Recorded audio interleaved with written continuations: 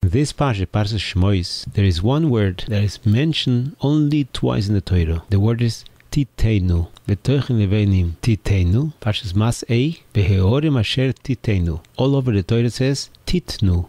What's the difference between Titeinu and Titnu? By Sof Posuk and by Esnachto you say Titeinu. Parshas Shmois is Sof Posuk and Parshas Mas'ei is by Esnachto. The Rebbe once learned Parshas Mas'ei and forgot to say the Titeinu, and he got very upset and he reread that aliyah. It was very choshev to him. There are 3 times in the Torah a word written chat and is read 2 separate words. Parshas Vayetze, Parshas Shmois, and Parshas Bezois Habrocho. Parshas Vayetze, Bo God, is written Beget, and we read it Bo God. Parshas Shmois, Mizeh, and we read it Mazeh. Parshas Bezois Habrocho, Esh Dos, we read it Eish Dos. This Parsha has 104 psukim, like Parshas Bolok. 1763 words, 6762 letters. There are 2 Kri and Ksiv. Mizeh, we read it Mazeh. Soisfun, we read it Soisifun. And one more, which is the word he, which is written with a Vov in the entire Torah, even though it's a Loshen Nekevo, he, besides 11 places. But today's Parsha we have one of the he's, which is Loshen Nekeva with a Vov. There's another very famous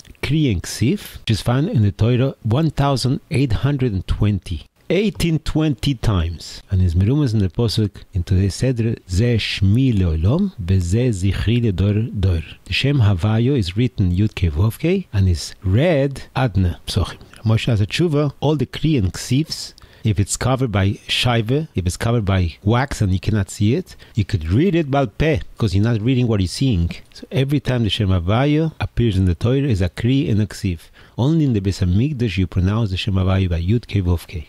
From the Petiras Yosef till Moshe Rabbeinu speaking to Paro, there's a span of 124 years.